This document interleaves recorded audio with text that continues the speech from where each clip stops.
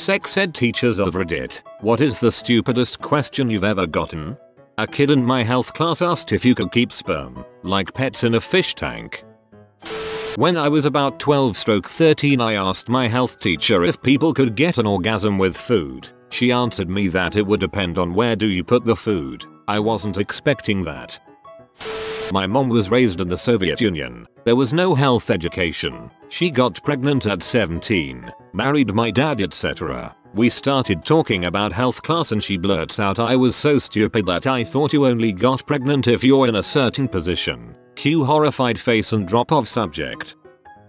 This was a question asked by me when I was in 7th grade. My teacher had explained what ejaculation was and for some reason, my 7th grade mind thought it was the boy equivalent to periods. I asked where boys put tampons. Yay, that was embarrassing. It makes sense. A period is where a woman gets rid of the eggs and ejaculation is where a guy gets rid of his sperm. Cousin was a health teacher for a while, before he got his girlfriend pregnant and had to take a higher paying job. Irony. Anyway, this kid asked if he could get a gorilla pregnant because he wasn't interested in girls. The health teacher was telling us that the semen is alkaline and the coochie is acidic. A kid in my class blurted out, so wouldn't that form a salt and water? I always hated the pictures of a STD riddled dong or coochie followed by the obvious joke, doesn't everyone's look like that? Knew a kid that passed out after seeing those. Volunteered at a teen education program for Planned Parenthood in the late 80s. Had a 16-year-old or so girl that had gotten pregnant but swore she had used the pill. Turns out she was inserting the pill into lady parts instead of ingesting orally. Not a teacher, but in high school our health teacher told us a story of a student, who was now graduated, who was told by her mother that if a boy poked her in the belly button she would get pregnant. Enter high school. During her junior year she was poked in the belly button by a boy in her circle group. So she slapped him and broke down into uncontrollable sobs. It took nearly half an hour to convince her that no, she wasn't pregnant. Was taking a bath when about 8 months pregnant. Ex walks in. All color drains from his face and he panics. He thought the baby's umbilical cord was attached to my belly button and that with my belly button underwater, I was in fact drowning our child. It's a snorkel. In 4th grade health class a friend of mine raised his hand and asked if it was possible to break a boner like you can your arm. The teacher answered no. I've since learned that you can sprain it. We went the rest of the year thinking our boners were invincible, occasionally running around yelling super boner. What happens if a dong gets stuck in a coochie? When I was like 8, I used to think that getting a boner was bad. I was like worried I don't want to hurt my girl. How can this be fun for any of us? I heard about men being incapable of making love and needing Viagra. In my ignorant mindset, I thought Viagra was used to make you go soft limp. I, as a girl, was amazed when I found out about erections because previously I didn't understand how sex could work with a flaccid dong. If I make love underwater and get pregnant, will the baby be a mermaid? Dot. Responded with the deepest sigh ever and a slow turn to the next question. One boy, 13, told me he wasn't going to get his girlfriend pregnant because she always douched with Coca-Cola after hooking up. Is it normal for one of your testicles to be smaller than the other two? If a white man hooks up with a black woman and then hooks up with a white woman, can the white woman have a black baby? Can your boner fall off if it gets too hard? If erection lasts longer than 4 hours, seek medical aid. So maybe.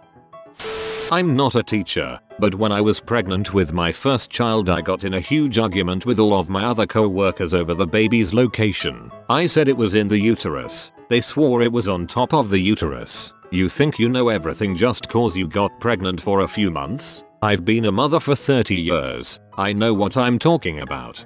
Yeah, if it was on top of the uterus that would be one heck of an ectopic pregnancy.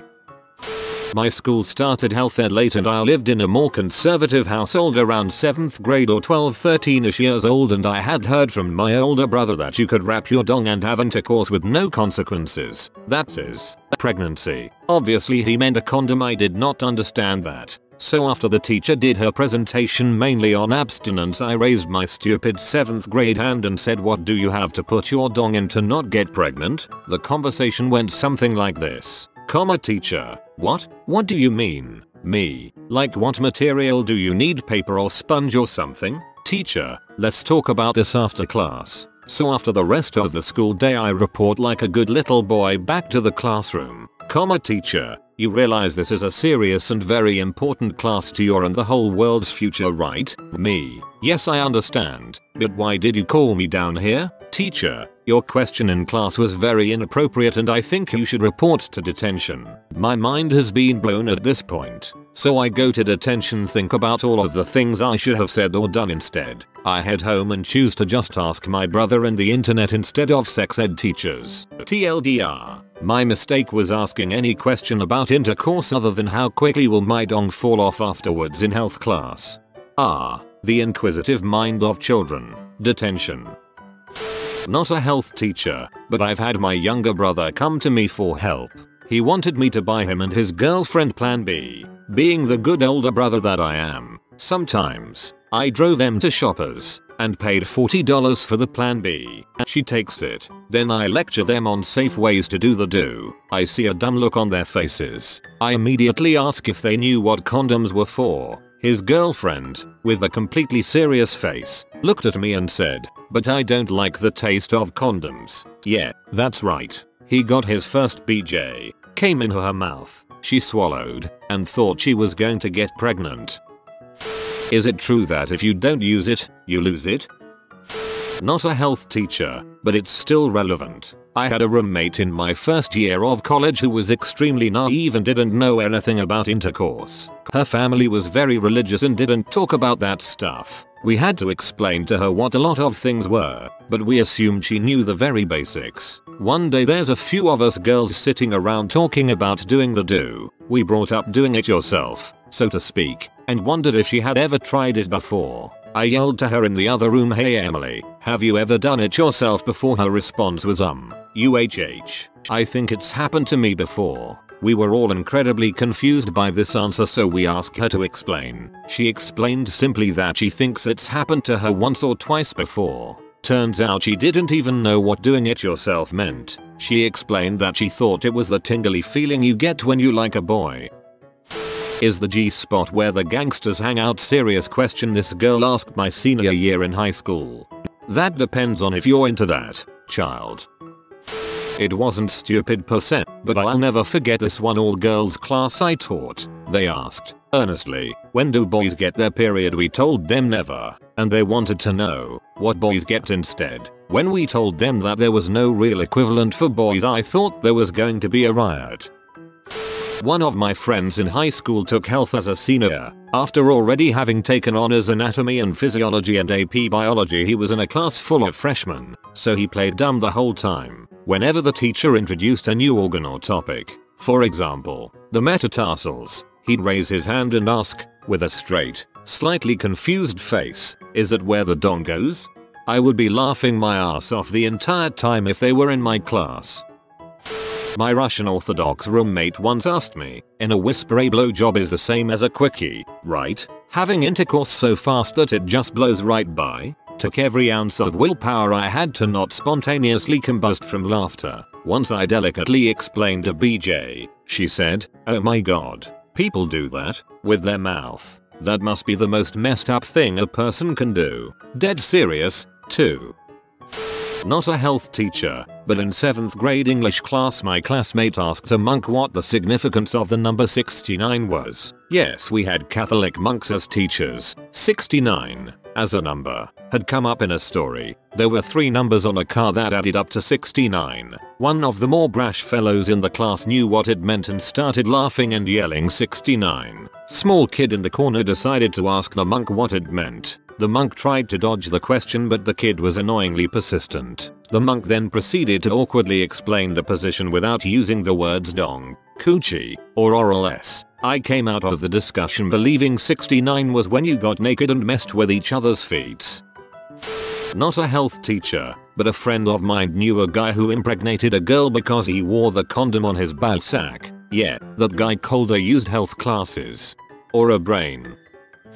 I'm not a health teacher, but I have gotten a couple questions that made me do a double take. The one that sticks out the most was when 2 girls were arguing in my class. I got them to stop and asked what was going on. One girl answered, "Mr. Spodson, isn't it true that if the girl doesn't have an orgasm that they can't get pregnant?" Before I could answer, the other girl yells, "No, dumbass. The girl can get pregnant anytime a boy pees in here. I can't decide which is worse. That one girl was obviously being lied to by her inept, bumbling boyfriend, or that the other girl learned about getting down and dirty from Cartmen."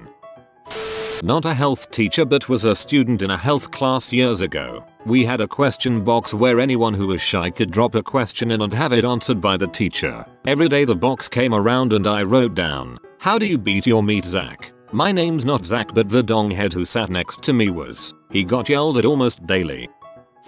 Not a teacher but still relevant. In high school I had a friend who really wanted to get down and dirty but also thought protection was just super inconvenient. One day, he was bragging to me about how he lost his virginity. Not wanting him to reproduce, I asked him if he at least used protection, to which he replied, "No, we didn't need to. We were both virgins." When I asked why that mattered, he replied, "Nobody gets pregnant their first time. It's like a freeb. Anyway, she gets knocked up," and he concludes she must not have been a virgin since, you know, that's the only explanation. They break up and he starts screwing around with someone else. Thinking he finally learned his lesson, I ask him if he's at least using protection this time, and, once again, he says no. Baffled, I ask why he isn't and he tells me they are just making sure she's on top because she can't get pregnant when she's on top because of gravity. TLDNR. He is paying oh so much child support and I'm left fighting back a fascipum-induced aneurysm. Gonna share this because it belongs here even though it doesn't fit the format. My ex went to Bible college in Nebraska. Her roommate, Amy, had been homeschooled and college at 19 was the first time she could interact with others while not with her parents. Like everyone else who sees this as 4 years to snag a husband or become an unmarriable spinster, she got boyfriends. One of the school activities was this group that went to schools and churches to sing song, do skits, and warn about heck all about not having intercourse. It was a bit vague. They never mentioned junk and biological drives. Instead it was about the devil tempting kids to be cool. Cool was demonstrated by kids that wore sunglasses and pretended to smoke, which led to intercourse and heck. Amy started to show. It was obvious to everyone that she didn't just get her freshman 15, but had an obvious baby bump. They kept her in the group. Her "I'm not doing it" t-shirt was bulged way out. Eventually someone in the school confronted her. She had no idea that what she let one of her boyfriends do was intercourse. Her mother had told her babies come from seamen, so she was going to avoid sailors. It didn't click at all what message she was singing and acting out was all about. The boyfriend knew exactly what he was doing, knew she was pregnant, and had been making his rounds at that school for a while. Because she didn't know what intercourse was, it took some asking to find out which boyfriend was responsible. Girls eager to marry a future minister will do anything to get that Mrs. degree in college. So there was a shotgun wedding at Thanksgiving. It was a huge deal and hush up because they would forgive anything that a person had done prior to attending that school. But once they're a person must be sin-free. The official word was that these two lovebirds were engaged for a year, despite them breaking up and both of them dating others. The mother was pretty far along and the baby was born almost a week after the wedding.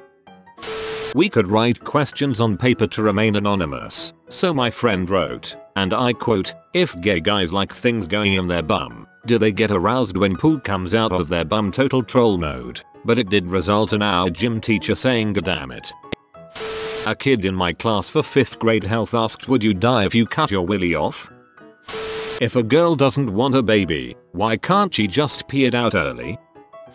Not a question, but one time I was substituting for an 8th grade health class. The teacher wanted me to show a focus on the family video. They are an extremely right-wing, intercourse-phobic, anti-gay organization. Fortunately, the video described itself as the ultimate guide to teenage intercourse in the 90s. As this was about 2010, I told the students that, if any of them planned on getting dirty in the 90s, to pay attention to the video, otherwise I'll let them chill and ignore the terrible video.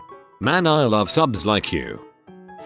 Not so much stupid as really sad. I've had people ask me if the pill will really work for them, since they were told by abstinence-only suckers that the pill doesn't work on women under 25 because their hormones are out of whack. I've known girls who got knocked up because they'd been told you can't get pregnant your first time. I don't think any of these people are stupid. They have been willfully misinformed their entire lives. It's beyond sad, and it absolutely disgusts me that my state refuses comprehensive health ed and doesn't require that it be medically accurate. And that's just heterosexual people. LGBT folks get absolutely no health ed because that would be encouraging the lifestyle. STD rates are sky high among gay people because no one ever sat them down and discussed the risks of intercourse with them. Science teacher was teaching about artificial insemination to year 7, explained that the sperm and the egg were put together in the petri dish. Well, how do they get the sperm after being a teacher for 7 years? I never expected such naivety. In 5th grade I asked what a mangina was because I heard it on the boondocks at my cousin's house. I got kicked out of the classroom and wasn't allowed back. Obligatory. I'm not a health teacher. A classmate asked how babies are made. He straight up didn't know. He thought it was done by kissing, and that the tongue had to play effective hockey to prevent the seed from fertilizing the egg, which was found in the stomach. This was 8th grade.